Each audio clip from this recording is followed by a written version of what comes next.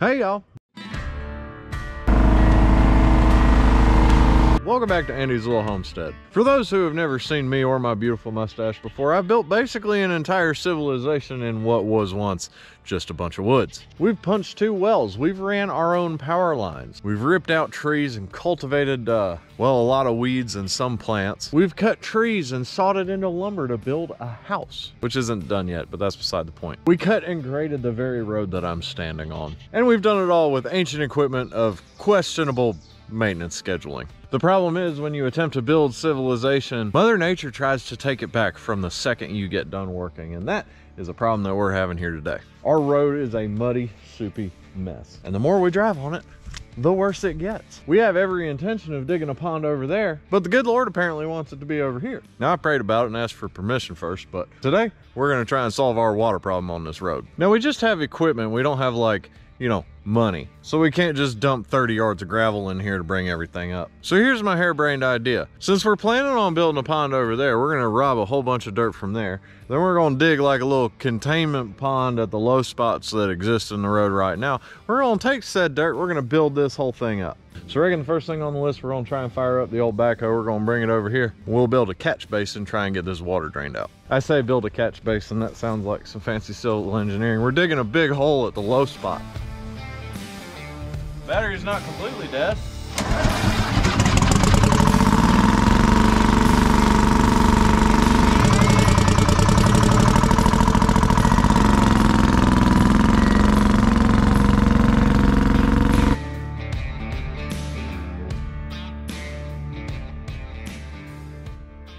All right, so through the highly scientific and technical process of driving around until it sinks the most, I've determined our lowest spot to be like right about here-ish. And it's actually a little lower on that side, but the pond's going on that side. And because everything naturally drains down from up there to this point, what I think I'm gonna do is dig my catch pond right over here. And then eventually I could at least potentially tie it in with a ditch system to feed the pond that we're digging. I don't know, I'm just kind of making this up as I go. We're gonna dig a hole and let her wobble.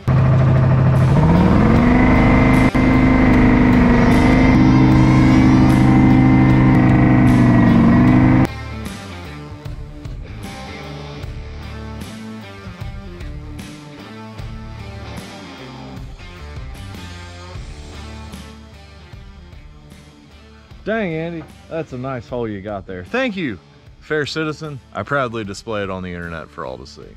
Anyway, now we have a spot for the water to go in. You'll notice that I didn't immediately dig all the way to the road. I left it kind of dammed up right there, because if it filled with water while I was digging it, that would make things more difficult. Kind of hard to see from this angle. I don't feel like jumping into the mud, but basically I kind of tapered it going up this way because this water movement and future water movement, I don't need it just washing everything out. Eventually it'll take material from the road itself and go down in there. We don't want that. I'm not saying this from a place of expertise because I'm not an expert, but running a backhoe isn't rocket surgery. They'll literally sell one to anybody. There's no licensing or anything. I love this country. So let's bust the dam open and see what happens.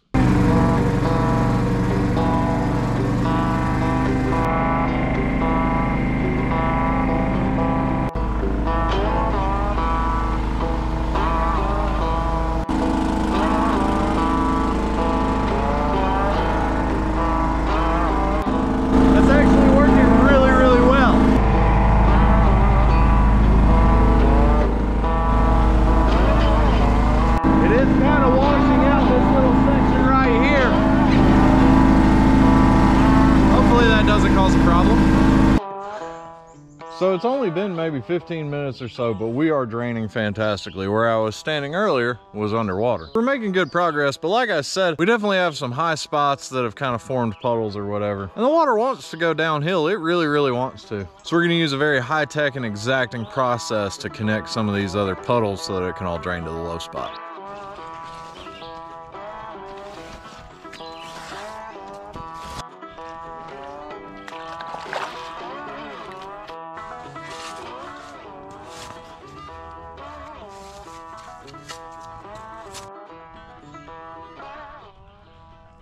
Hey y'all, Welcome back to the Andy's Little Homestead School of Civil Engineering and Barbecue Joint. We got about 90% of the water drained out. I had to dig a whole bunch of trenches. This whole driveway looks like, I don't know, France in 1917. And the forbidden hot tub keeps filling up.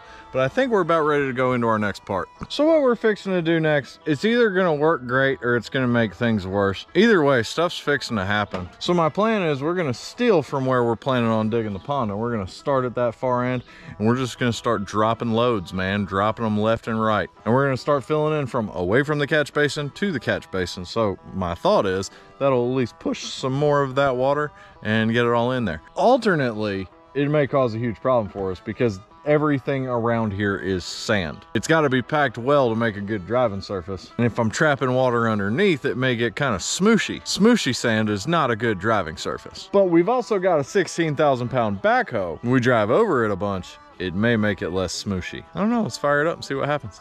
Looks like we're gonna have to knock a couple trees out the way too.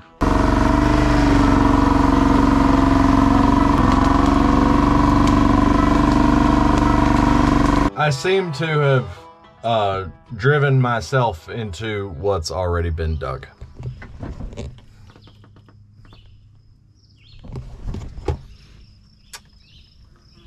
Nice thing is, if you're in a functioning backhoe, you're never truly stuck.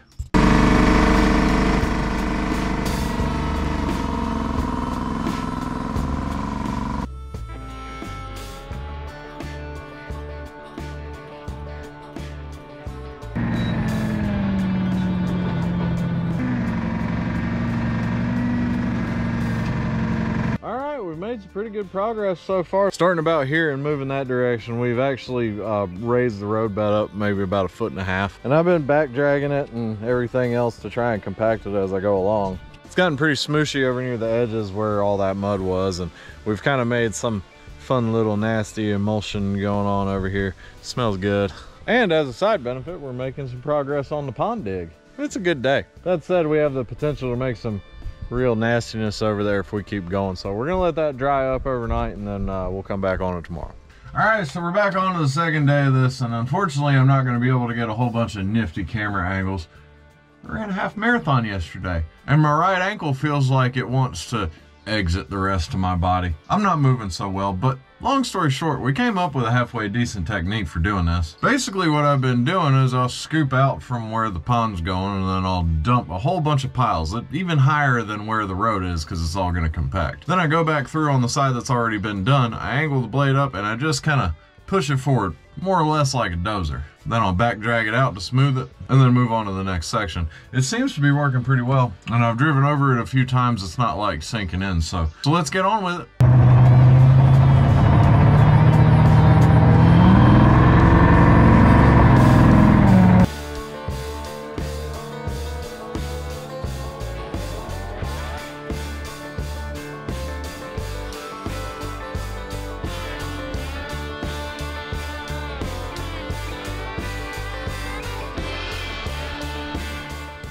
All right, y'all, we are almost there.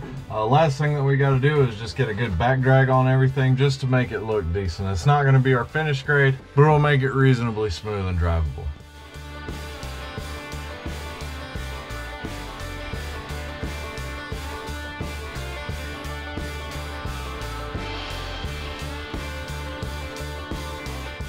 All right, y'all. A swamp she is no longer. I believe we may have solved our water problem. And we've got probably 1/3 of the pond dug in the ugliest way possible. I did run into some issues with this. As I got down deeper, I went through the topsoil that has like a little bit of loam, maybe some clay in it, all the way down to just straight sand. And this old machine wanted to get stuck a lot. And I guess I really don't need to go much more than 5 or 6 feet below grade. I don't know, y'all. I'm making this up as I go. Wonder what my buddy Josh is doing back there. And yeah, it's, you know, not perfect. It's not finished yet. I'm not the best equipment operator in the world, but being the best equipment operator in the world is like being the coolest guy to work at Shenanigans. It's really not the kind of thing you should just go around bragging about. But regardless, I believe that we've solved the problem. We're gonna let this get rained on for a little bit and driven over a bunch, get everything nice and compacted. And we'll come back through with the tractor and do a final grade. If I do it right, we might be able to put ditches in on the side. I don't know, we'll see what happens. As always, I hope y'all enjoyed and I hope you learned something. I love you. God bless.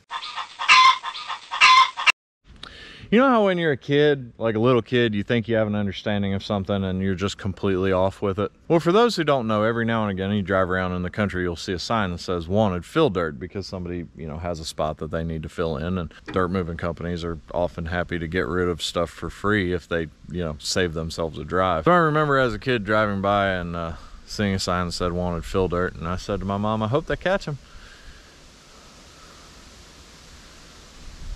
She said, what do you mean? I said, fill dirt. I hope they catch him. I legitimately thought that sign was like an old-timey wanted poster. They were looking for a gentleman named Philip Deertay. She had a good laugh at my expense on that one.